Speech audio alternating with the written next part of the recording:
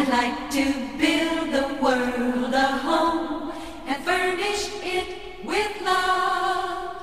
Grow apple trees and honey bees and snow white turtle doves. NCTV45 presents The Thought for the Day. Monday through Friday, we give you a message of spirituality and inspiration. Your host, Good morning and welcome to NCTV45's Thought for the Day. Today's thought, the morning prayer: Lord God Almighty, you are the beginning and the end, the first and the last. Direct our hearts and our bodies in the love of God and the patience of Christ. Bless us, defend us from all evil, and bring us in safety to life everlasting. We ask this through Christ our Lord. Amen.